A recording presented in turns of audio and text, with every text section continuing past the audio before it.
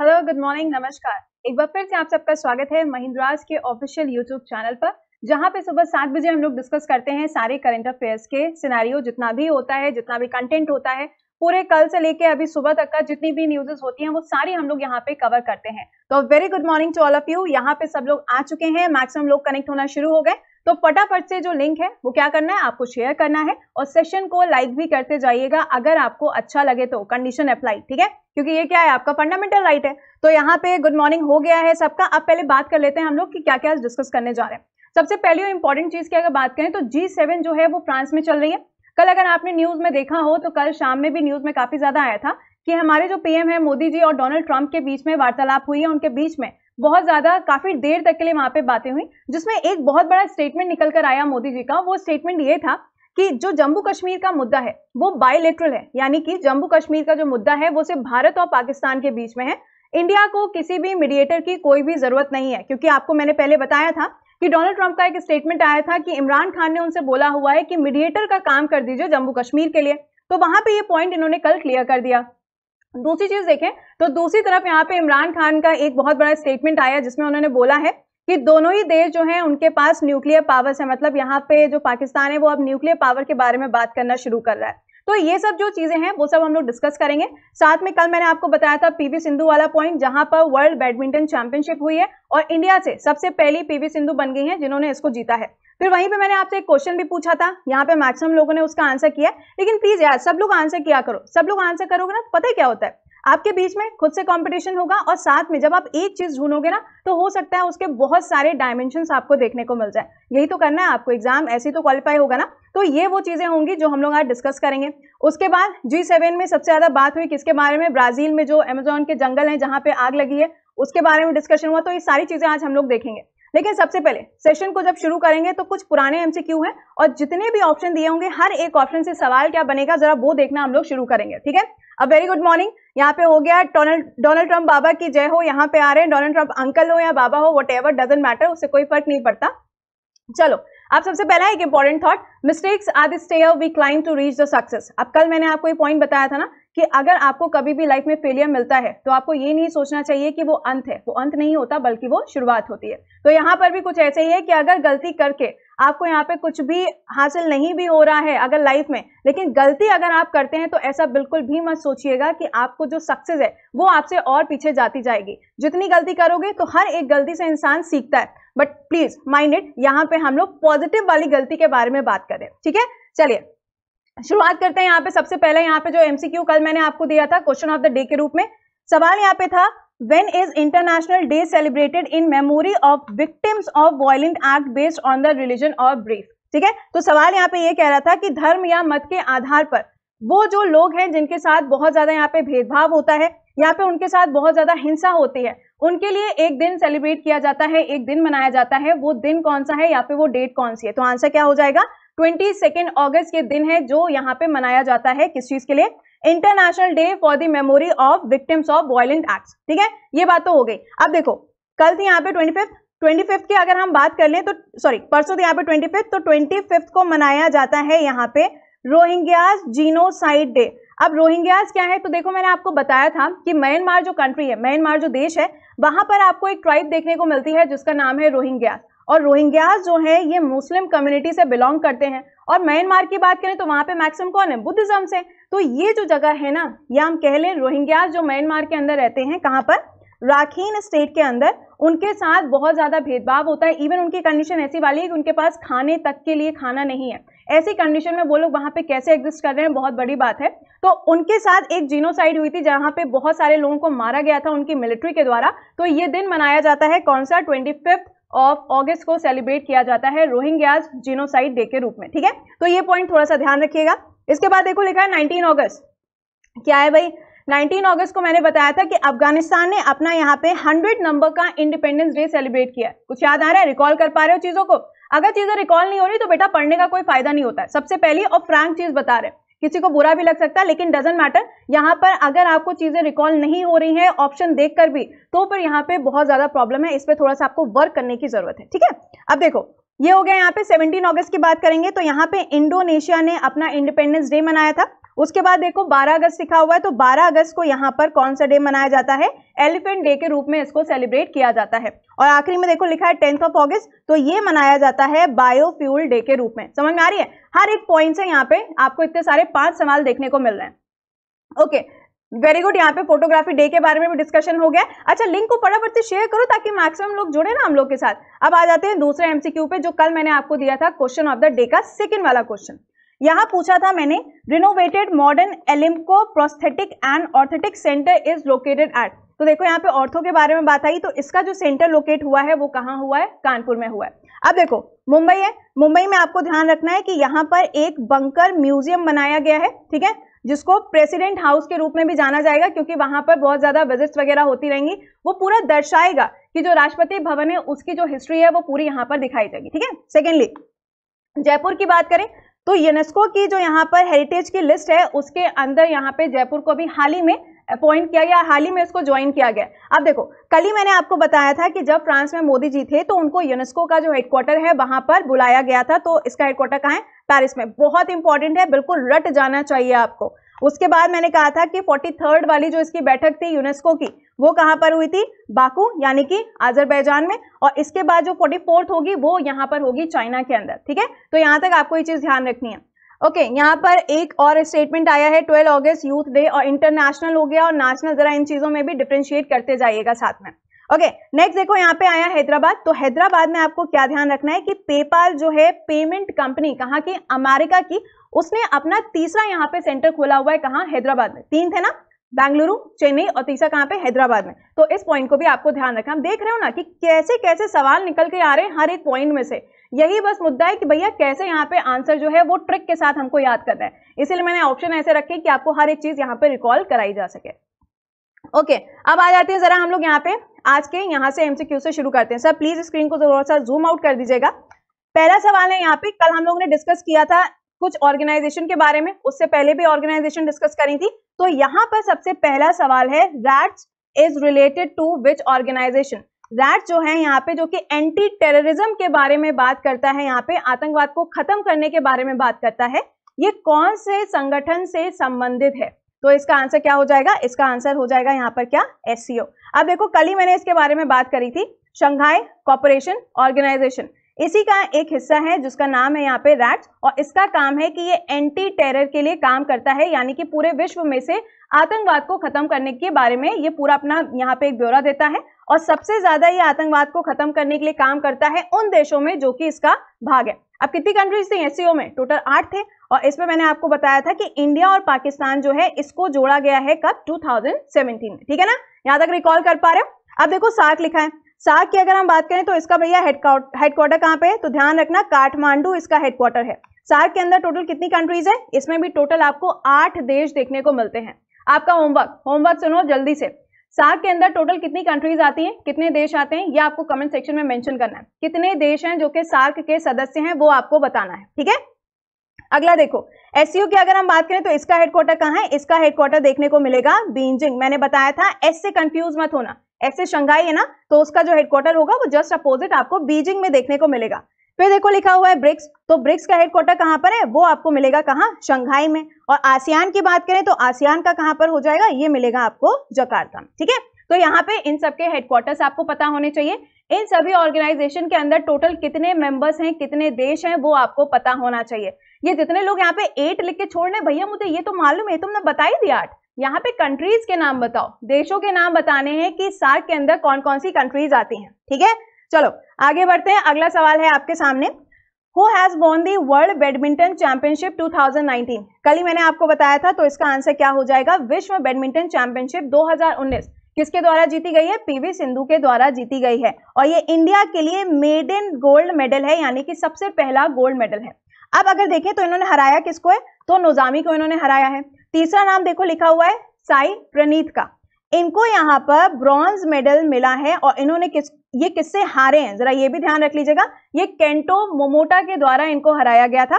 और ये जो बैडमिंटन चैंपियनशिप हुई है ये कहाँ पे ऑर्गेनाइज करी गई थी? ये स्विट्जरलैंड में ऑर्गेनाइज करी थी, ठीक है। तो यहाँ से ये हो गई इतनी सारी चीजें जो आपको ध्यान रखनी है। अगले पॉइंट पे आते हैं, अगली न्यूज है यहाँ पे, या अगला वाला यहाँ पे MCQ आपके सामने है, India's rank in Henle's passport index. Henley की जो पासपोर्ट इंडेक्स अभी आया है उसमें भारत की जो रैंक है वो क्या है, या फिर भारत का स्थान क्या है? दूसरा आपके लिए होमवर्क सुनो फटाफट से भैया, ये हेनले जो इंडेक्स है इसको यहाँ पे रिलीज कौन करता है, कौन सी ऑर्गेनाइजेशन है या फिर कौन सी एनजीओ है यहाँ पे जो इसको ऑर्गेनाइज करती है या इस इंडेक्स को लॉन्च करती है, वो आपको बताना है। अब देखो ये होता क्या है, पासपोर्ट लिखा है ना, तो यहाँ पे ये होता है कि वीजा फ्री आप कितने कंट्रीज में जा सकते हैं, उन सब चीजों के बेसिस पे ये रैंकिंग दी जाती है। इस रैंकिंग में अगर हम टॉप में देखें तो जापान, सिंगापुर, ये सारी कंट्रीज हैं, लेकिन इंडिया की रैंक क्या है, इंडिया का स्थान जो वो थोड़ा सा फिसल के नीचे आ गया है और इंडिया की रैंक हो गई है 86। करेक्ट। जो लोग 77 बोल रहे हैं उनको बता दें कि अभी 86 हुई है और उससे पहले 77 रैंक पे इंडिया था, ठीक है। अब एक चीज और यहाँ से जान लो, हेनले की बात आई है तो मैंने आपको बता दिया कि यहाँ पे टॉप कंट्रीज जो है वो जापान और सिंगापुर है, लेकिन ये भी तो जान लो कि इंडिया जो है वीजा फ्री टोटल कितनी कंट्रीज में जा सकता है, ये भी तो एग्जाम में पूछ सकते हैं ना। एग्जामिनर तो कुछ भी पूछ लेगा, उसे क्या फर्क पड़ता है यार कि तुमको मालूम है कि नहीं मालूम है ना। तो यहाँ पे आपको ध्यान रखना है कि हेनले पासपोर्ट इंडेक्स में इंडिया की रैंकिंग 86 हो गई है, पहले 77 थी। टॉप पे बात करें तो जापान और सिंगापुर है और टोटल 58 कंट्रीज ऐसी हैं जहां पर इंडिया वीजा फ्री जा सकता है, ठीक है। ओके, तो यहाँ पर दोबारा से गुड मॉर्निंग होने लगा है, कोई बात नहीं, आंसर नहीं आता है स्किप कर सकते हैं आप, वेरी गुड। चलो आगे बढ़ते भैया, इसका तो आंसर कर देना। सवाल यहाँ पे है hope probe 2020 by which country. अब ये आपको प्लीज बताना पड़ेगा, इसका आंसर हम बताएंगे लेकिन फिर भी जस्ट एक 5 सेकेंड्स और इसका आंसर करो। होप प्रोब 2020 कौन से देश के द्वारा भेजा जाएगा? ओके, चलो इसका आंसर क्या हो जाएगा? यूएई। अब आपको ध्यान होगा कि जो मोदी जी हैं वो यूएई में गए थे, यहाँ पर इनको ऑर्डर ऑफ जायद से भी सम्मानित किया गया। उसके बाद यहाँ पे अगर हम देखें तो रुपे कार्ड भी लॉन्च किया गया और तीसरा यहाँ बोला गया है कि जो इसरो है वो यहाँ पर यूएई को, जो कि गल्फ कंट्रीज का सबसे पहला देश बनेगा जो मार्स पे पहुंचेगा, और उसका नाम क्या होगा? Hope probe 2020। और इसमें सहायता कौन करने वाला है? इसरो इसमें हेल्प करने वाला है, तो बी प्रिपेयर्ड, ये आपके लिए इंपॉर्टेंट हो जाता है। वेरी गुड, सबके आंसर यहाँ पे आ गए। आप देखो यहाँ पे अगली चीज, बहरीन में अभी घूम रहे थे कुछ टाइम पहले, उसके बाद फ्रांस, अभी दोबारा से आ गए। भूटान के बारे में थोड़ा सा जान लो कि भूटान में जब अभी मोदी जी गए थे तो यहाँ पे भी इन्होंने रुपे कार्ड को लॉन्च किया है।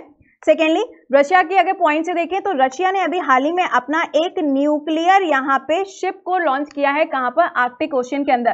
कल डिस्कशन किया था, बस इसको यहाँ पे क्या करना है, आपको एक बार रिवाइंड करना है, ठीक है। ओके, कुछ लोग यहाँ पे इसरो का हेडक्वार्टर भी बता रहे हैं, वेरी गुड, ये सबको मालूम ही होगा कि इसरो का हेडक्वार्टर कहाँ पर है, बेंगलुरु में है, ठीक है। आगे बढ़, अच्छा डीआरडीओ का हेडक्वार्टर नई दिल्ली में है, भूलना नहीं है इसको। और कल भी यहाँ पर चंद्रयान 2 के द्वारा बहुत सारी मून की इमेजेस आई हैं, तो वो भी जरा एक बार देख लीजिएगा। आ गया यहाँ पे आपके सामने चौथा सवाल। चौथा सवाल है, सप्तुरा monsoon festival is celebrated in which Indian state? सप्तुरा monsoon महोत्सव किस भारत के राज्य में मनाया जाता है? तो इसका आंसर क्या होगा? इसका आंसर होगा यहाँ पे गुजरात। अब देखो गुजरात की बात आ गई है यहाँ पे, तो थोड़ा सा इसके बारे में जान लो। अगर गुजरात की बात करेंगे यहाँ पे तो क्या हो जाएगा? विजय रूपानी यहाँ के सीएम हो जाएंगे। और अगर हम गवर्नर की बात करते हैं तो गवर्नर यहाँ पे कौन हो जाएंगे? आचार्य व्रत यहाँ के गवर्नर के रूप में काम कर रहे हैं। सेकेंडली, गुजरात का जो गांधीनगर, अमित शाह, फटाफट से रिलेट करना, गांधीनगर अमित शाह को रिलेट करो। अब देखो तमिलनाडु लिखा है, तमिलनाडु में कौन सा फेस्टिवल? पोंगल है। और एक और यहाँ पे बनाया जाता है, वो कौन सा है? वो है यहाँ पे पुराकू महोत्सव। तो ध्यान रखना, जो पी वाले यहाँ पर हैं, जितने भी आपको पी वाले फेस्टिवल्स मिल रहे हैं, ये तमिलनाडु में है। इसके साथ जलीकट्टू भी मनाया जाता है, कहां पर? तमिलनाडु में। तो ये 3 हो गए जो तमिलनाडु में सेलिब्रेट होंगे। लेकिन अगर मान लो केरला पूछा तो केरला के लिए क्या आंसर करोगे? तो हो जाएगा ओनम। और यहीं पर मैंने आपको बताया था कि जो बोट रेस होती है, नेहरू बोट रेस, उसके ऊपर भी रिस्ट्रिक्शंस लगा दिए गए थे क्योंकि बहुत ज्यादा वहां पे बारिश हो रही थी, ठीक। अब गुजरात की बारी आई है, तो गुजरात में गिर नेशनल पार्क, सबको मालूम है इसके बारे में। और गिर की बात करें तो यहाँ पे सबसे ज्यादा एशियाटिक लाइन्स पाए जाते हैं, शेर यहाँ पे पाए जाते हैं। अभी कुछ टाइम पहले कैनन नाम का जो वायरस था, उसकी वजह से वहां पे बहुत ज्यादा डेथ होना शुरू हो गई थी, तब भी ये न्यूज में आया था, मैंने पूरा ये डिस्कस भी किया था, ठीक है। चलो भैया आगे बढ़ते हैं। अच्छा भैया सेशन को जरा लाइक भी करते जाना, बार बार तुम लोग रिवाइंड कराते हो कि मुझे बोलना ही पड़ेगा, और लिंक को शेयर भी करो ताकि ज्यादा से ज्यादा लोग यहाँ पे कनेक्ट हो पाए, ठीक है। चलो अगला यहाँ पे सवाल है, द बुक अंधेरे से उजाले की ओर इज रिटन बाय, ये जो किताब है यहाँ पे किसके द्वारा लिखी गई है? तो इसका आंसर हो जाएगा अरुण जेटली जी के द्वारा लिखी गई है। अभी हाल ही में इनका निधन हुआ है। मैंने आपको सारी मिनिस्ट्री बता दी थी कि कौन कौन सी ऐसी मिनिस्ट्रीज थी, मंत्रालय थे जो इनके पास रहे हैं। फिर मैंने आपको इनके बारे में बताया था कि 2009 में लीडर ऑफ अपोजिशन के रूप में भी इन्होंने काम किया था। देन मैंने आपको बताया था यहाँ पे कि 2014 में फाइनेंस मिनिस्ट्री इनको मिली। इनका नाम आपको देखने को मिला डीमोनेटाइजेशन में, नोटबंदी में, और इनका नाम आपको जीएसटी में भी देखने को मिला। तो ये वो कुछ अचीवमेंट्स हैं जो यहाँ पे अरुण जेटली जी के साथ जुड़े हुए हैं। बी प्रिपेयर्ड, सवाल बनने के पूरे पूरे चांसेस हैं। अब देखो दूसरा ऑप्शन यहाँ लिखा हुआ है अनुपम खेर। तो अगर इनकी बुक की बात करें या इनकी ऑटोबायोग्राफी की बात करें तो वो कौन सी है? लेसन लाइफ टॉट मी, ठीक है, लेसन लाइफ टॉट मी, ये हो गई अनुपम खेर की। लेकिन इसके साथ देखो वेंकैया नायडू, हमारे उपराष्ट्रपति वाइस प्रेसिडेंट, जो अभी हाल ही में यहाँ पे बाल्टिक नेशंस की पूरी यात्रा पे गए हुए थे, है ना। तो यहाँ पर देखो कौन कौन सी इनके ऊपर किताबें लिखी गई हैं, या आप ये कह लो कि इनके द्वारा लिखी गई हैं। तो मूविंग ऑन, मूविंग फॉरवर्ड, एक तो बुक ये हो गई। दूसरी कौन सी थी? लिसनिंग, लर्निंग एंड लीडिंग, ये 2 बुक्स हैं। ये वाली जो बुक इन्होंने लिखी थी ये 1 साल पूरा होने पे लिखा था, पूरा इनका कार्यकाल 1 साल का हो गया। और जो दूसरी वाली है ये इनके कार्यकाल के 2 साल पूरे होने पे था। तो इंपॉर्टेंट है भैया, पूछा जा सकता है, बी प्रिपेयर्ड। अब यहाँ पे देखो पंकज कपूर, इन्होंने जो किताब लिखी थी वो थी यहाँ पर दोपहरी बुक, ठीक है। ओके, तो ये तो हो गया आपके लिए। अच्छा, एक सवाल और दे देते हैं, एक और छोटा सा होमवर्क, बहुत छोटा सा है, इजी सा होमवर्क आपके लिए ये है कि जो राजी मूवी है ना, सबको मालूम है इस मूवी का नाम, इसको भी नेशनल अवार्ड मिला था, आलिया भट्ट को भी अवार्ड मिला था। राजी मूवी जो है वो बनी थी एक किताब के ऊपर, वो अभी हाल ही में रिलीज हुई है हिंदी लैंग्वेज में, हिंदी भाषा में उसको रिलीज किया गया। उसका नाम जरा कमेंट सेक्शन में मेंशन करिएगा, उस किताब का नाम क्या है, ठीक है। अगर नहीं आता होगा तो ऑब्वियस सी बात है कि इसको हम लोग डिस्कस करेंगे ही करेंगे, ठीक है। चलो आगे बढ़ते हैं, अगला देखते हैं यहाँ पे, new batting coach of team India, या फिर आप ऐसे कह सकते हैं कि नया जो बैटिंग कोच टीम इंडिया की क्रिकेट टीम का बना है उसका नाम क्या है? तो उसका नाम है यहाँ पे विक्रम राठौर। अब विक्रम राठौर जो है वो किसकी जगह पे अपॉइंट किए गए? संजय बांगर की जगह पे अपॉइंट किए। और आर श्रीधर जो है यहाँ पर ये बने हैं इनके फील्डिंग कोच। और रवि शास्त्री की बात करें तो ये तो इंडिया के कोच हैं ही, और इनका जो कार्यकाल है उसको बढ़ा दिया गया है, कितने साल के लिए? 2 साल के लिए उसको एक्सटेंड कर दिया गया है, ठीक है ना। तो यहाँ पर ये आपको ध्यान रखना। अब आगे भैया न्यूज, बी प्रिपेयर्ड, न्यूज आ गई है। सेशन को लाइक करते जाना, बीच में मुझे बोलना ना पड़े, ये अब आपका काम है, आपको करना है, और मैक्सिमम लोगों तक इस लिंक को शेयर भी करते जाना है। पहली न्यूज, मन की बात। संडे को मन की बात यहाँ पे आपको मालूम ही है कि होता है, तो मोदी जी ने यहाँ पे मन की बात को संबोधित किया और यहाँ पर 2 इंपॉर्टेंट चीजें निकल कर आई। सबसे पहली जो लाइन इनके द्वारा बोली गई वो था, celebrate will be September as the month of nutrition. यानी कि यहाँ पे ये बोला गया है कि सितंबर जो यानी कि नेक्स्ट वाला मंथ आने वाला है उसको यहाँ पे मंथ ऑफ न्यूट्रिशन के रूप में मनाया जाए। दूसरी बात इन्होंने बोली थी कि जैसे ही यहाँ पर आएगा 2 अक्टूबर, प्लास्टिक को पूरी तरीके से खत्म कर देना चाहिए। 2 सबसे इंपॉर्टेंट बातें जो थी वो मन की बात में से निकल कर आई। सेकेंडली देखो, सितंबर 2019 को अब मनाया जाएगा किस रूप में? मंथ ऑफ न्यूट्रिशन के रूप में मनाया जाएगा। इसके बाद आपको ध्यान क्या रखना है, ये जो पोषण अभियान है ना, ये शुरू किया गया था। अब इसके बारे में थोड़ा सा पहले बेसिक जान लो। यहाँ पर अगर हम पोषण अभियान की बात करें तो पोषण के लिए अवार्ड्स भी मिले थे। अभी मैंने आपको कल ही बताया था, यहाँ पे स्मृति ईरानी जी के द्वारा अवार्ड्स मिले थे और हिमाचल प्रदेश को इसके अंदर 3 अवार्ड्स मिले थे, कल हम लोगों ने डिस्कस किया था। तो जो पोषण अभियान है उसी के अंदर आपको न्यूट्रिशन वर्ड देखने को मिलता है, या हम ये कह लें कि माल न्यूट्रिशन, जो कुपोषण है वो हमारे देश में बहुत ज्यादा बढ़ता जा रहा है। तो उसको खत्म करने के लिए यहाँ पर एक स्कीम लॉन्च करी गई थी, एक प्रोजेक्ट लॉन्च किया था जिसका नाम था पोषण अभियान। अब पोषण अभियान को और ज्यादा बढ़ावा देने के लिए सितंबर को मनाया जाएगा मंथ ऑफ न्यूट्रिशन डे के रूप में। समझ में आ गई बात? अब देखो, ये जो पोषण अभियान था, ये शुरुआत भी इसकी कहां से हुई वो पूरी डिटेल अभी हम लोग डिस्कस करेंगे। लेकिन गुजरात में भी एक प्रोजेक्ट ऐसे ही कुछ लॉन्च किया गया था जिसका नाम था पूर्णा प्रोजेक्ट। तो आपसे एग्जाम में ये भी पूछा जा सकता है कि यहाँ पे पोषण अभियान जैसा कौन सा ऐसा दूसरा प्रोजेक्ट है जो कि गुजरात में लॉन्च किया गया? तो आंसर क्या होगा? पूर्णा प्रोजेक्ट इसका आंसर हो जाएगा। ठीक, यहाँ तक हो गया। अब देखो यहाँ से थोड़ा सा डिस्कशन कर लेते हैं। जो पोषण अभियान है वो कौन से मंत्रालय के द्वारा शुरू किया गया है? The ministry of women and child development. और ये जो मंत्रालय है ये किसके पास है? स्मृति ईरानी के पास है। स्मृति ईरानी की बात करें, अमेठी यूपी, तो ये तो आपको सभी को पता है ना, इसके बारे में तो कुछ बताने वाला होता ही नहीं है। नेक्स्ट देखो, पोषण अभियान जो है इसको लॉन्च कब किया गया था? 2018 में लॉन्च किया गया था। और कहां से लॉन्च किया गया था? राजस्थान से इसको लॉन्च किया गया था। ठीक है, तो यहां तक तो कोई डाउट नहीं है। अब पोषण अभियान का जो टारगेट रखा गया है कि कब तक हमको भारत को कुपोषण मुक्त करना है, या जो स्टंटिंग होती है इन सब चीजों से पूरी तरीके से भारत को मुक्त करना है, तो इसका टारगेट क्या है? 2022 इसका टारगेट रखा गया है। तो बी प्रिपेयर्ड, जितने भी टारगेट अभी तक आपको बताए हैं मैंने, चाहे ये 2022 वाला हो जाए या फिर टीबी वाला हो जाए, मलेरिया वाला हो जाए, ये सारे टारगेट भैया याद रखना, बहुत ज्यादा एग्जाम में टारगेट्स पूछे जाते हैं। अगली न्यूज है यहाँ पे आपके सामने पंजाब और यूएनडीपी के बारे में। तो पहले तो हम लोग बात कर लेते हैं कि भैया ये जो यूएनडीपी है ये है क्या। यूएनडीपी का मतलब है यूनाइटेड नेशन डेवलपमेंट प्रोग्राम और इसका हेडक्वार्टर देखने को मिलता है न्यूयॉर्क के अंदर, ठीक है, यूएसए में इसका हेडक्वार्टर है। अब पंजाब ने यहाँ पे टाई अप किया है यूएनडीपी के साथ, किस चीज के लिए टाई अप किया गया है? सस्टेनेबल डेवलपमेंट गोल्स के लिए, जिसको हम शॉर्ट में कहते हैं SDG। और SDG के अंदर जो टारगेट रखा गया है वो टारगेट क्या है? 2030, और इसके अंदर करीबन 17 गोल्स आते हैं। अब ये होता क्या है, देखो SDG के अंदर क्या है, इसके अंदर 17 गोल हैं, जिसमें बोला गया है कि भुखमरी को खत्म करेंगे, गरीबी को खत्म करेंगे, साफ पानी मिलेगा, सैनिटेशन होगा, ये सारे गोल्स SDG के अंदर आते हैं। और ऐसा बोला गया है कि वर्ल्ड में जितनी भी कंट्रीज हैं, हर एक कंट्री को 17 ये जो गोल हैं उनको पूरा करना है, कब तक? 2030 तक। तो पंजाब ने एक MOA साइन किया है, ध्यान देना, MOA है, MOU नहीं है, मेमोरेंडम ऑफ एग्रीमेंट साइन किया है, किसके साथ? UNDP के साथ। और यहाँ पर ये सबसे ज्यादा फोकस किस पे करेंगे? SDG के ऊपर ये फोकस करेंगे। अब देखो एग्जाम में भैया क्या ध्यान रखना है, एग्जाम में ध्यान रखना है UNDP का हेडक्वार्टर कहाँ पर है। सेकेंड पॉइंट आपको ध्यान रखना है SDG के कितने गोल्स हैं? 17 हैं। SDG का टारगेट क्या है? 2030 है। कौन से स्टेट ने टाई अप किया है UNDP के साथ? तो आंसर हो जाएगा पंजाब, ठीक है। यहां तक हो गया ना, यहां तक क्लियर है सबको? अब आगे सुनो, यहाँ पे UNDP के द्वारा एक रिपोर्ट भी जारी करी जाती है, उस रिपोर्ट का नाम है ह्यूमन डेवलपमेंट रिपोर्ट। अब उम्मीद कर रहे हैं भैया ये तो मालूम होगा, ये इकोनॉमिक्स में आप सबने पढ़ा होगा। अच्छा, इंडिया की रैंक क्या है? 2018 के हिसाब से देखें तो इंडिया की जो रैंक है वो है 130, ठीक है। तो ये आपको ध्यान रखना है कि भारत का जो स्थान है यहाँ पे HDR के अंदर वो कितना है? 130 है। और इस रिपोर्ट को जारी कौन करता है? UNDP इसको जारी करेगा। UNDP का हेडक्वार्टर कहाँ है? न्यूयॉर्क में। अच्छा, एक पॉइंट आपको बताना भूल गए, कल ना मैंने जो वीडियो आप लोगों को बोला था ना, वो रिवर्स वाला जो इंपॉर्टेंट रिवर्स है, वो वीडियो बना के शेयर कर दिया है। तो एक बार महिंद्रास के यहाँ पे चैनल पे आइएगा और उसको सर्च कर लेना, आपको वो वीडियो मिल जाएगा। उसी के नीचे उसकी PDF भी होगी।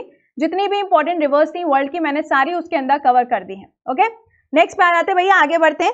अब आगे बढ़ते बढ़ते यहाँ पे एक न्यूज आई है अवार्ड्स के बारे में। कल हम लोगों ने बहुत सारे अवार्ड डिस्कस किए थे, है ना। पोषण अवार्ड था, उसके अलावा यहाँ पे जो यूथ कॉन्फ्रेंस चल रही थी उसके बारे में डिस्कशन किया था। लेकिन अब जो है वो है इंजीनियर्स अवार्ड। अब इंजीनियर अवार्ड से यहाँ पे सम्मानित किया जाएगा किसको? प्रभाकर सिंह जी को सम्मानित किया जाएगा। और ये सम्मान इनको कब दिया जाएगा? 15 सितंबर 2019 को दिया जाएगा। कहाँ पर? नई दिल्ली में ये मिलेगा, ठीक। अब देखो ये है क्या, यहाँ आपको ध्यान क्या रखना है कि इंजीनियर अवार्ड लिखा है ना, तो ऑब्वियस सी बात है किसी इंजीनियर के नाम पे ही मनाया जा रहा होगा। तो ये जो इंजीनियर अवार्ड है ये मनाया जाएगा बर्थ एनिवर्सरी पे, और वो भी बर्थ एनिवर्सरी किसकी होगी? यहाँ पे M विश्वेश्वराय का जो बर्थ है उनके नाम पर ये दिन मनाया जाता है। और ये बहुत बड़े इंजीनियर थे, इनको भारत रत्न अवार्ड से भी सम्मानित किया गया था। तो इन्हीं का जो बर्थडे है उसी को यहाँ पे इंजीनियर्स डे के रूप में मनाया जाता है। कब? 15 सितंबर 2019 को ये अवार्ड दिए जाएंगे और हर साल 15 सितंबर को ये दिन मनाया जाता है। अब देखो यहाँ पे ध्यान क्या रखना है कि ये जो अवार्ड मिलेगा, ये अवार्ड देगा कौन? तो ये अवार्ड दिया जाएगा इंस्टीट्यूशन ऑफ इंजीनियर्स के द्वारा, जो कि कहाँ पर है? कोलकाता में है, ठीक है। कोलकाता का वेस्ट बंगाल में। अब आखिरी में जो हम लोग आज स्टेट डिस्कस करेंगे ना, वो होगी वेस्ट बंगाल। तो बी प्रिपेयर्ड, हम लोग इनके बारे में बात करेंगे। ओके, यहाँ पे सबके आंसर्स भी आ रहे हैं, बहुत अच्छी बात है। बस फटाफट से आंसर करते जाइएगा यहाँ पर। अच्छा, प्रभाकर ही लिखना, प्रभास मत लिख देना, क्योंकि मुझे मालूम है कि हैंगओवर आप लोगों को होना शुरू हो गया होगा उसका। चलो आगे बढ़ते हैं, जरा अगली न्यूज देखते हैं। अगली न्यूज है यहाँ पे विमेन से जुड़ी हुई, विमेन इक्वालिटी डे। अब ये दिन भैया क्यों मनाया जाता है? तो ध्यान दीजिएगा, 26 अगस्त को मनाया जाता है विमेन इक्वालिटी डे के रूप में। क्यों? क्योंकि यूएस का जो कॉन्स्टिट्यूशन है उसमें एक 19th नंबर का संशोधन किया गया था, अमेंडमेंट किया गया था, जिसमें महिलाओं को अधिकार दिए गए थे। और सबसे बड़ा जो अधिकार मिला था वो क्या था? राइट टू वोट, यानी कि वोट देने का राइट इनको मिला था। कहाँ पर? यूएसए के अंदर। और तभी से ये दिन मनाया जाना शुरू हो गया। अब देखो इंडिया की बात करें तो फंडामेंटल राइट्स, मौलिक अधिकार, अगर हम देखें तो कॉन्स्टिट्यूशन के कौन से पार्ट में है, कौन से भाग में है? पार्ट नंबर 3 में दिया गया है। अब पार्ट नंबर 3 में अगर फंडामेंटल राइट्स हैं तो कौन से आर्टिकल से कहां तक है? तो यहाँ पे जो अनुच्छेद है आर्टिकल नंबर 12 से लेकर 35 के बीच में आपको मिलेगा। और आर्टिकल नंबर 19 बहुत ज्यादा चर्चा में चल रहा है, क्योंकि कल एक्चुअली एक न्यूज आई थी। यहाँ पे जम्मू कश्मीर की एक जर्नलिस्ट हैं, उन्होंने सुप्रीम कोर्ट के अंदर एक पिटीशन दायर करी थी, तभी आर्टिकल नंबर 19 परसों से दोबारा से न्यूज में छाया हुआ है। थोड़ा सा देख लेना, ज्यादा आपको कौन सा PhD करनी है इसके ऊपर, बट फिर भी एटलीस्ट एक बार ये देख लेना, आर्टिकल नंबर 19 आपको थोड़ा सा मालूम होना चाहिए, क्योंकि बहुत ज्यादा ये एग्जाम में पूछा जाता है, ठीक है। अच्छा, फंडामेंटल राइट्स अगर पूछा जाए तो ये चीज ध्यान रखना कि फंडामेंटल राइट्स जो होते हैं दे आर नॉट एब्सोल्यूट, मतलब इन पे समय पड़ने पर बदलाव जो होता है ना, कभी भी किया जा सकता है, लेकिन किसके द्वारा, कौन करेगा वो चेंजेस? वो चेंजेस हमेशा संसद करेगी बाय दी पार्लियामेंट, ठीक है। ओके, चलो भैया आगे बढ़ते हैं। अब यहाँ पे अगली न्यूज है आरबीआई के बारे में। RBI board approves transfer of rupees 1.76 lakh crore to the government. अब ये क्या है, आरबीआई ने यहाँ पे बोला है कि 1.76 लाख करोड़ का जो अमाउंट है वो अब सरकार को दे दिया जाएगा। अरे भैया सरकार को क्यों देना है, थोड़ा सा ये जानो। सरकार को इसलिए देना है क्योंकि कमेटी बनाई गई थी जिसका नाम था बिमल जलान कमेटी। कई बार हम लोगों ने बात की है, आज फिर से ये न्यूज में आ गई है। बिमल जलान कमेटी के द्वारा ये बोला गया था कि यहाँ पर आरबीआई के पास जितना भी रेवेन्यू क्रिएट होता है या फिर जितना भी रेवेन्यू यहाँ पे इकट्ठा होता है वो पैसा यहाँ पे 3 से 5 साल का समय लेते हुए सरकार को दे देना चाहिए, ताकि गवर्नमेंट जो है यहाँ पे नई नई पॉलिसीज लाए, नई नई योजनाएं लाए, नए नए यहाँ पे प्रोजेक्ट करना शुरू करे और उस पैसे का इस्तेमाल करना शुरू हो जाए। ओके, अब आपको ध्यान क्या रखना है, कमेटी का नाम आपको ध्यान रखना है। ओके, यहाँ पे पूछा जा रहा है कि आर्टिकल नंबर 370 कौन से पार्ट में है, तो सर ये पार्ट नंबर 21 में है, ठीक है। यहाँ पे लक्ष्य ने पूछा हुआ था तो प्लीज मैंने इसका आंसर कर दिया है, या नहीं सॉरी राहुल ने पूछा हुआ था। ओके, आंसर इसका हो गया पार्ट नंबर 21। तो यहाँ पे विमल जलान कमेटी बनाई गई किसके लिए, यहाँ पे आरबीआई के रेवेन्यू को गवर्नमेंट को ट्रांसफर करने के लिए। तो कितना अमाउंट ट्रांसफर करने जा रहे हैं थोड़ा सा इसको याद रख लेना। दूसरी कौन सी कमिटीज हैं पहले वो भी हम देखेंगे, लेकिन आरबीआई का थोड़ा सा बैकग्राउंड देख लेते हैं। RBI reserve bank of India headquarter कहाँ पे, मुंबई में, सबको मालूम है। और इसके यहाँ पे गवर्नर कौन है, वो है शक्तिकांत दास जी। इससे पहले कौन थे, उर्जित पटेल थे। अब उर्जित पटेल थे तो उनकी एक कमेटी भी बनी थी भैया, वो भी जान लो। तो यहाँ पे उर्जित पटेल की कमेटी बनाई गई थी किस चीज के लिए, मॉनेटरी पॉलिसी फ्रेमवर्क के लिए। जो मॉनेटरी पॉलिसी है उसके अंदर क्या क्या चेंजेस होने चाहिए, उसमें और क्या क्या चीजें ऐड करनी चाहिए, कितना रेट कम करना चाहिए, ये सारी चीजों के ऊपर जो डिस्कशन हुआ वो उर्जित पटेल की कमेटी के अंदर हुआ। फिर हम लोगों ने बात करी थी एक और कमेटी के बारे में, उषा थोराट कमेटी। उषा थोराट कमेटी का काम ये था कि भारत की जो करेंसी है यानी कि जो रुपी है वो बहुत ज्यादा डिवैल्यूएट हो रहा था, मतलब कम होता जा रहा था। तो उसको और कैसे यहाँ पे इंप्रूव किया जाए, उसको और कैसे बेहतर बनाया जाए, इसके लिए यहाँ पे कमेटी बनाई गई थी। कौन सी, उषा थोराट कमेटी। तीनों कमेटी भैया याद रखना, इंपॉर्टेंट है, एग्जाम में सवाल यहाँ से बनने के पूरे आसार हैं। आगे बढ़ते हैं, इंडिया बहरीन, थोड़ा सा इंटरनेशनल न्यूज, बी प्रिपेयर्ड भैया। अरे यार सेशन को लाइक भी करते जाओ, कितनी बार बोलना पड़ेगा, सेशन को लाइक करते जाओ, सेशन को शेयर भी करते जाओ। अब तो ये वैसा वाला हो गया, मतलब बुलवा के ही मानोगे तुम लोग, बिना कहे करोगे नहीं सेशन को लाइक। सेशन को लाइक करो और फटाफट से अब आ जाते हैं थोड़ा सा इंटरनेशनल न्यूज। कल हम लोगों ने बात करी थी इंडिया यूएई के बारे में, इंडिया बहरीन के बारे में। अब इंडिया बहरीन में देखो कुछ और चीजें हुई हैं। यहाँ पर बहरीन के अंदर श्रीनाथ जी टेम्पल है, जो कि यहाँ पे लॉर्ड कृष्णा का टेम्पल है, ठीक है। भगवान श्री कृष्ण का ये मंदिर है, कितने साल पुराना, 200 साल पुराना ये मंदिर है। कहाँ पर, बहरीन में। कहाँ, मनामा में। मनामा क्या है, बहरीन की यहाँ पे कैपिटल है। अब यहाँ पे गवर्नमेंट ने बोला है कि अब इसको दोबारा से रिकंस्ट्रक्ट किया जाएगा, इसको दोबारा से यहाँ पे बनाया जाएगा। और इसके लिए जो पैसा दिया जाएगा वो पैसा कौन देगा, इंडियन गवर्नमेंट देगी। और कितना पैसा देने की बात हुई है यहाँ पे नजर आ ही रहा होगा आपको, ठीक है। इतना पैसा दे देंगे, कोई बात नहीं, यहाँ पे ये मंदिर दोबारा से रिकंस्ट्रक्ट होगा, आपको इमेज में नजर आ रहा है।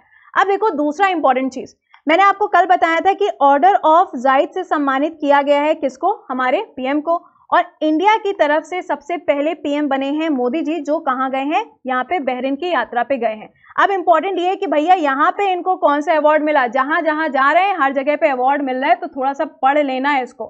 King of Hammad order of renaissance का अवार्ड से इनको सम्मानित किया गया। अब ये होता क्या है, देखो जो मोदी जी है ना वो बहुत ज्यादा यहाँ पे इंटरनेशनल रिलेशंस के ऊपर फोकस कर रहे हैं कि बाकी देशों के साथ हमारे संबंध कैसे होने चाहिए। तो इन सब चीजों के चलते यहाँ पे बहरीन ने इनको इस अवार्ड से सम्मानित किया है, ठीक है। ओके आगे देखते हैं। अब आगे लोकेशन की बात करें तो देखो यहाँ पे मिलेगा बहरीन, और ये जो जगह आपको नजर आ रही है दिस इज यूएई। यूएई की बात करें, अबू धाबी इसकी कैपिटल हो जाएगी और इसकी करेंसी क्या होगी, दिरहम होगी। बहरीन कैपिटल यहाँ पे मनामा और इसकी करेंसी क्या होगी, दिनार होगी। अब देखो ये नजर आ रहा है ईरान। ईरान की बात करें तो चाबहार पोर्ट कल हम लोगों ने डिस्कस किया था, और ईरान जो है वो यहाँ पे दो जगह के बीच में नजर आ रहा होगा, कैस्पियन सी और पर्शियन गल्फ। कल भी बताया था, सिर्फ रिकॉल करो, मुझे उम्मीद है कि आपको चीजें जो हैं वो थोड़ा थोड़ा याद आती जा रही होंगी। क्या कहते हो, चीजें रिवाइंड हो रही है कि नहीं हो रही, कि बिल्कुल पॉज मोड में चल रहे हो, प्लीज चीजों को रिवाइंड भी करते जाइएगा। अगली न्यूज G7। अब आपको नजर आ रहा होगा ना कितने खुश हैं हमारे मोदी जी, चाहे वो फ्रांस से मिल रहे हो या फिर डोनाल्ड ट्रंप से मिल रहे हो। डोनाल्ड ट्रंप के साथ जब इनकी मुलाकात हुई तो वो तो वैसे वाला था कि चाइल्डहुड फ्रेंड हो, बचपन के दोस्त हो। तो एक बार जरा ये इनका जो क्लिप आया था वो क्लिप जरूर देखिएगा, बड़ा अच्छा सा क्लिप था। अब G7 जो हो रहा है, कहां पर हो रहा है, ये फ्रांस में आयोजित किया गया है। G7 अब की बार वाला जो हो रहा है वो 45th नंबर का है और 46 वाला जो आयोजित किया जाएगा वो कहां पर होगा, वो यूएसए में ऑर्गेनाइज किया जाएगा। प्लीज पहले कहां हुआ, अभी कहां हो रहा है और बाद में कहां होगा, तीनों आपको मालूम होने चाहिए। अब इंपॉर्टेंट यहां से देखो क्या निकल के आ रहा है, G7 कहां पे हो रही है ये आपको मालूम होना चाहिए। G7 कंट्रीज कौन सी है, कल बताया था, एक बार फिर से बता देते हैं। Canada, France, UK is United kingdom, उसके बाद यूएसए हो जाएगा, जर्मनी हो जाएगा, इटली एंड जापान। ये 7 देश हैं जो यहाँ पे G7 का हिस्सा है। G इज ग्लोबल, ठीक है। अब यहाँ पर इसमें से कौन सी कंट्री बाहर हुई थी, तो आंसर क्या हो जाएगा, रशिया इसमें से बाहर हुई थी, ये आपको ध्यान रखना है। नेक्स्ट देखो यहाँ पे, अच्छा जिन लोगों ने ऑलरेडी कल ये वीडियो देखा था वेरी गुड, तो एक बार जिन्होंने नहीं देखा है प्लीज वो लोग यहाँ पे देख लीजिएगा। अब यहाँ पे डिस्कशन क्या हुआ, वही मैंने आपको जो बताया, यहाँ पे जम्मू कश्मीर को यहाँ पे बायलैटरली सॉल्व करने की बात बोली गई है, तो बी प्रिपेयर्ड, यहाँ पे जम्मू कश्मीर के ऊपर कुछ सवाल बनाए भी जा सकते हैं। तो आपको ये ध्यान रखना है कि कॉन्स्टिट्यूशन के हिसाब से जम्मू कश्मीर थोड़ा पढ़ लेना, कौन सा आर्टिकल नंबर है, कौन से आर्टिकल हटाए गए हैं, कौन से पार्ट में है, और यहाँ पे जम्मू कश्मीर का फ्लैग है कि नहीं है, सब ये सारी चीजें देख लीजिएगा, ठीक है। ओके, नेक्स्ट पे आते हैं। अगली न्यूज है यहाँ पे चाइना और यूएसए के बारे में।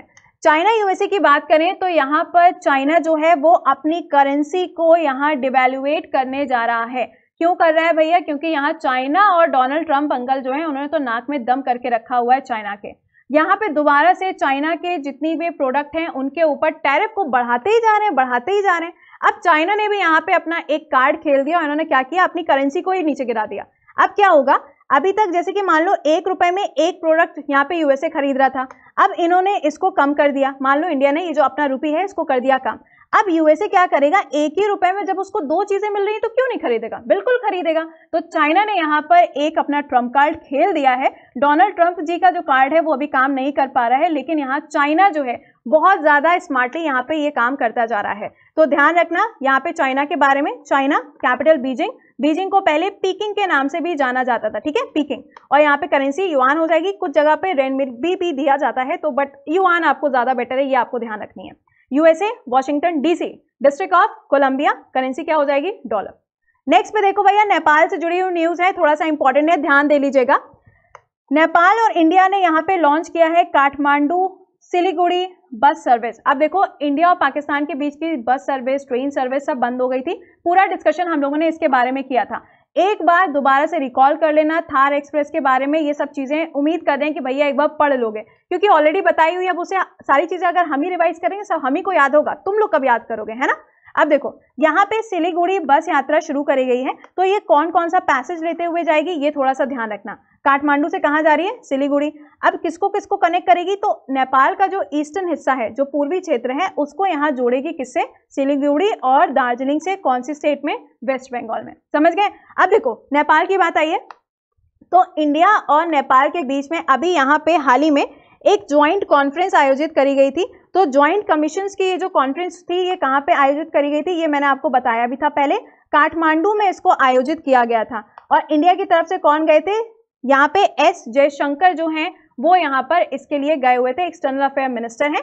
और अभी फिलहाल जो जयशंकर जी हैं वो 3 देशों की यात्रा पे गए हैं, वो भी जान लो, अच्छा लगे हाथ, ये भी यहीं से पढ़ लो। हंगरी, रशिया और पोलैंड, ये वो 3 देश हैं जिनकी यात्रा पे अभी ये गए हुए हैं। तो बी प्रिपेयर्ड, इसके बारे में भी कुछ ना कुछ तो न्यूज आएगी, तो हम लोग उसको डिस्कस करेंगे।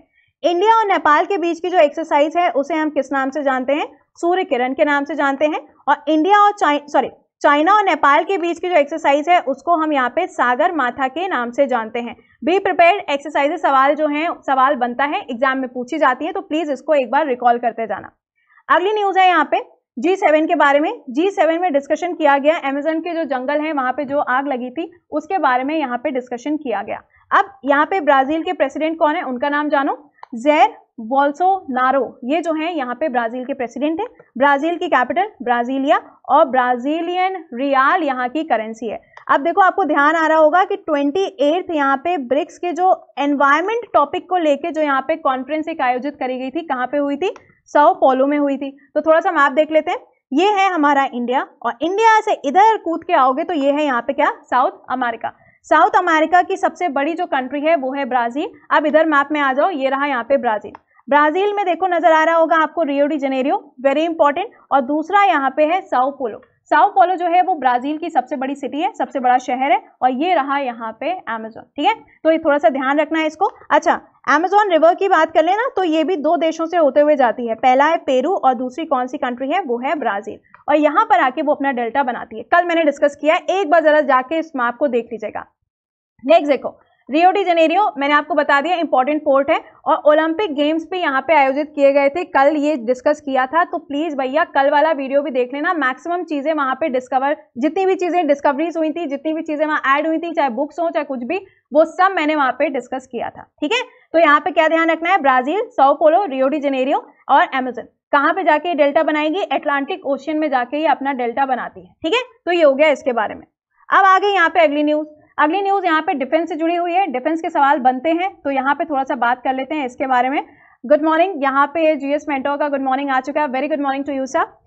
Chief of air staff air marshal BS Dhanoa invited for 3-day visit to the Thailand. अब यहाँ पे जो एयर स्टाफ के जो चीफ मार्शल हैं BS धनोआ, ये गए हुए हैं 3 दिनों की यात्रा पे, वो भी कहाँ पर, थाईलैंड में गए हैं। अब थाईलैंड में क्या है, तो थाईलैंड में 33 कंट्रीज हैं, देश हैं, जो यहाँ पे एक कॉन्फ्रेंस होने जा रही है, उसमें इंडिया की तरफ से भाग लेने के लिए गए हुए हैं। और जब ये गए हैं तो ऑब्वियस सी बात है कि यहाँ पे कोई ना कोई थीम होगी, तो इस थीम का जो ऑब्जेक्टिव है, जो मोटिव है, वो क्या है, इंडो पैसिफिक, यानी कि इंडिया और जो प्रशांत महासागर है, जो पैसिफिक ओशियन है, उसकी सिक्योरिटी को किस तरीके से मेंटेन रखना है, उसकी जो सुरक्षा है वो कैसे करनी है, वो सारा डिस्कशन यहाँ पर किया जाएगा। अब देखो यहाँ पे एयर स्टाफ की बात आई है ना, तो आपको ध्यान रखना है इनका नाम क्या है यहाँ पर, BS धनोआ। अगर हम नेवी की बात करें तो वो कौन हो जाएंगे, करमवीर सिंह हो जाएंगे, और इसके साथ अगर हम आर्मी चीफ की बात करेंगे तो वो कौन है यहाँ पे, विपिन रावत यहाँ के चीफ हो जाएंगे। अब देखो 15 अगस्त को एक डिक्लेरेशन हुआ था, कुछ ध्यान आ रहा है, 15 अगस्त को बोला गया था कि एक डिपार्टमेंट बनाया जाएगा, चीफ ऑफ डिफेंस स्टाफ, याद आया, ये जो यहाँ पे डिपार्टमेंट बनाने की बात हुई थी, जिसका काम होगा कि ये पूरी जानकारी देगा, पूरी एडवाइस करेगा डिफेंस को और ज्यादा बेहतर कैसे बनाना है। तो उसकी अध्यक्षता भी कौन करने वाला है, विपिन रावत ही उसकी अध्यक्षता करेंगे। तो बी प्रिपेयर्ड, सवाल यहाँ से बनने के चांसेस है। आगे बढ़ते हैं भैया, अगली न्यूज देख लेते हैं जो कि स्पोर्ट्स की है। पहले यहाँ पे world anti doping has suspended India's dope testing lab for 6 month. अब भैया ये क्या है, देखो वाडा, राइट, वाडा की अगर हम बात करें तो इसका हेडक्वार्टर कहाँ पर है, कनाडा में है। इसका काम होता है कि जितने भी यहाँ पे स्पोर्ट्स प्लेयर होते हैं उनका एंटी डोपिंग टेस्ट किया जाता है। हम लोगों ने डिस्कशन किया था कि जो BCCI है, अभी तक वो डोपिंग टेस्ट प्राइवेट कंपनी से कराती थी, लेकिन अब इसका भी जो यहाँ पर टेस्टिंग होगी वो नाडा करेगी, यही तो हम लोगों ने बात करी थी ना पुरानी। तो अब यहाँ पे इन्होंने क्या किया है वाडा ने, कि इंडिया की जो डोपिंग टेस्ट लैब है उसको 6 महीने के लिए उसके ऊपर प्रतिबंध लगा दिया, उसको सस्पेंड कर दिया है। तो बी प्रिपेयर्ड, आपसे पूछा जा सकता है नाडा का हेडक्वार्टर कहाँ पे, कौन सी कंट्री के डोपिंग लैब को यहाँ पे बैन किया है, तो यहाँ पे इंडिया आंसर हो जाएगा।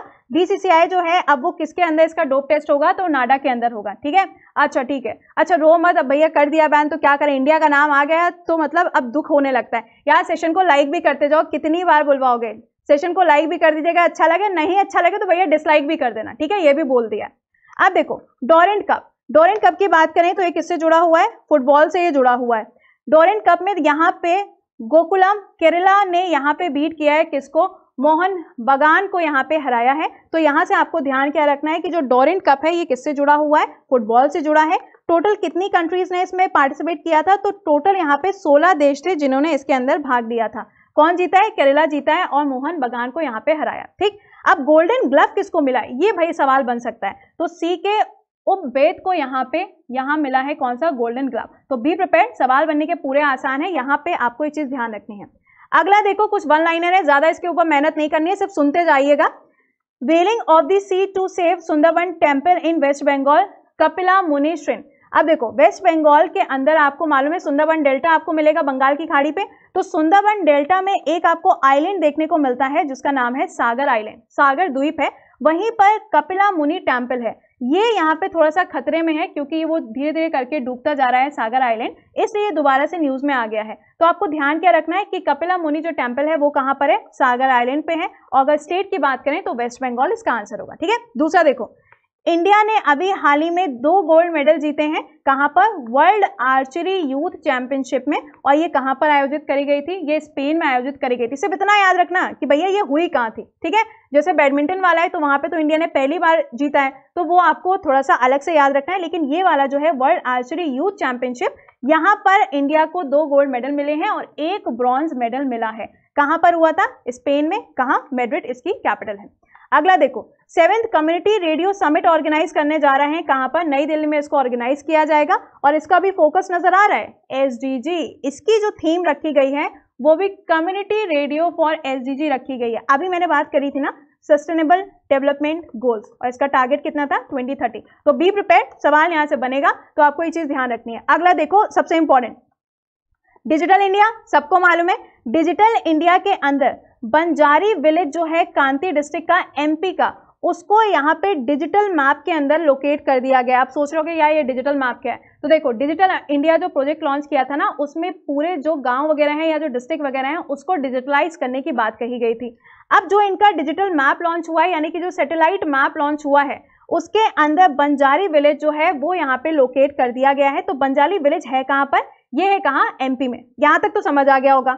लेकिन कई बार सवाल पूछ लिया जाता है कि सबसे पहला डिजिटल विलेज जो है, जो गांव है, वो कहां पर है? तो ध्यान रखना, अखोदरा यहाँ पे गांव है। कहां? गुजरात के अंदर, जिसको यहाँ पर फर्स्ट विलेज या हम ये कह लें फर्स्ट डिजिटल विलेज के रूप में जाना जाता है, ठीक है। तो ये हो गया यहाँ तक। अब देखो भैया, वेस्ट बंगाल एक बार डिस्कस कर लेते हैं। मैप में अगर हम लोग देखें तो यहाँ आपको नजर आ रहा होगा वेस्ट बंगाल, और ये जो एरिया है ना, this is Sundarban delta.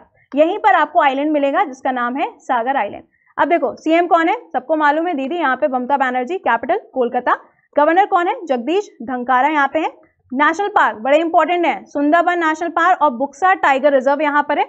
Lok Sabha seats 62, Rajya Sabha 16 हो जाएंगी। और कौन से देश या कौन से राज्य हैं पहले वो देख लेते हैं कि जिनके साथ इनकी सीमा लगती है, बॉर्डर शेयर करता है। उड़ीसा, झारखंड, बिहार, सिक्किम और Assam. International boundaries Bangladesh, Nepal and Bhutan. तो इंपॉर्टेंट है भैया, इसको थोड़ा सा एक बार देख लीजिएगा। अब आ गया यहाँ पे स्पेशल सेक्शन, जहां पे हम लोग डिस्कस करते हैं थोड़ा सा यूपीएससी लेवल की चीजें। तो आज जो ऑर्गेनाइजेशन है वो है यहाँ पे आसियान, ठीक है। आसियान के बारे में डिस्कस करेंगे।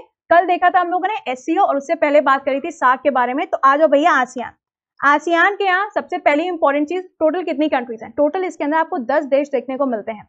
और इसको ना बैंकॉक डिक्लेरेशन के नाम से भी जाना जाता है, क्योंकि इसकी सबसे पहली जो बैठक हुई थी वो बैंकॉक में हुई थी 1967 में। तो थोड़ा सा बेसिक देख लेते हैं। फुल फॉर्म क्या है? Association of south east Asian Nations. Important है, फुल फॉर्म ही कई बार पूछ लेते हैं। ए stands for, SE stands for, तो ये ध्यान रखना। कब बना है? 1967 में बना है। हेडक्वार्टर कहां पर है? Jakarta, Indonesia. आप देखो यही रुक जाना। इंडोनेशिया की नई कैपिटल जो यहाँ पे होने वाली है, जरा मुझे कमेंट सेक्शन में इसका आंसर करना, और ये है आपके लिए होमवर्क। इंडोनेशिया की जो नई कैपिटल जकार्ता की जगह पे कौन सी होने वाली, वो कमेंट सेक्शन में आंसर आना चाहिए। कहां पर होगी? बोर्नियो के पास में, बोर्नियो आइलैंड जो है उसके पास में डिक्लेयर करी गई थी। तो मुझे आंसर चाहिए इसका कमेंट सेक्शन में।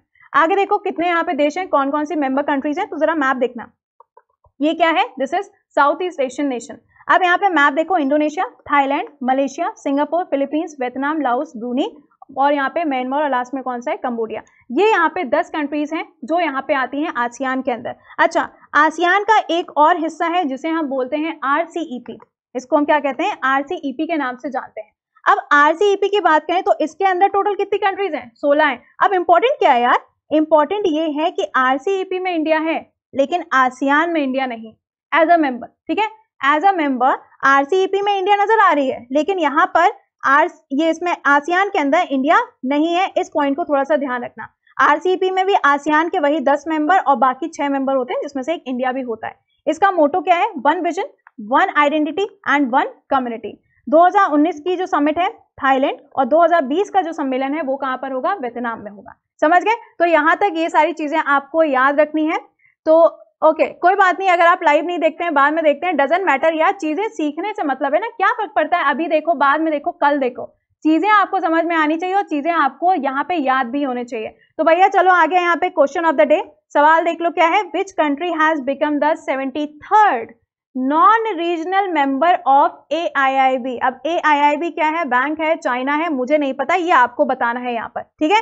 तो आपको ये बताना है कि कौन सा यहाँ पे देश है जो यहाँ पर अभी 73rd मेंबर बना है, किसके अंदर? AIIB के अंदर। ये है आपके लिए आज का होमवर्क। सेशन को खत्म करने से पहले हाउ वाज द सेशन, ये तो आपको बताना ही होता ना, क्योंकि मैम हमेशा रिव्यू ले लिया करिए प्लीज प्लीज प्लीज। तो प्लीज यहाँ पे जरा जल्दी से बता देना हाउ वाज द सेशन, कुछ नया सीखा कि नहीं सीखा, सब कुछ यहाँ पुराना ही था, ये भी मेरे को बता देना। अब यहाँ पे है हैप्पी आवर सेल। अब ये क्या है, यहाँ पे 27 अगस्त 2019 यहाँ पे हैप्पी आवर सेल है। सुबह 10 बजे से लेके रात के 12 बजे तक ये सेल देखने को मिल रही है। जाना कहाँ पे, myshop.mahindras.org पे। अब ये है क्या, देखो यहाँ पे आपको कॉम्बो ऑफर्स मिलेंगे जिसमें बैंकिंग और यहाँ पे स्पीड टेस्ट मिलेगा कितने में, 1499 में। दूसरा एसएससी का पूरा वीडियो गुरु और स्पीड टेस्ट मिलेगा कितने में, 1499 में। और रेलवे प्लस यहाँ पे स्पीड टेस्ट मिलेगा 1499 में। वैलिडिटी ध्यान रखिएगा भैया, स्पीड टेस्ट की 1 ईयर है, 1 साल की है यहाँ पे, ठीक है। तो ये थोड़ा सा यहाँ पे ध्यान रख लेना। अब अगर आपको सेशन अच्छा लगा हो तो सेशन को थोड़ा सा लाइक भी कर दीजिएगा, ताकि हमारा जो मोटिवेशन है वो हम लोग का बना रहे। कोई प्रॉब्लम है, कोई भी डाउट है, आपको कमेंट करना है और एट लास्ट आपको सेशन को शेयर करना है। तो उम्मीद करते हैं आप लोगों ने कुछ नया सीखा है। ओके, चलिए तो मिलते हैं आप लोगों से कल, तब तक के लिए हैव अ गुड डे, पढ़ते रहिए, थैंक यू।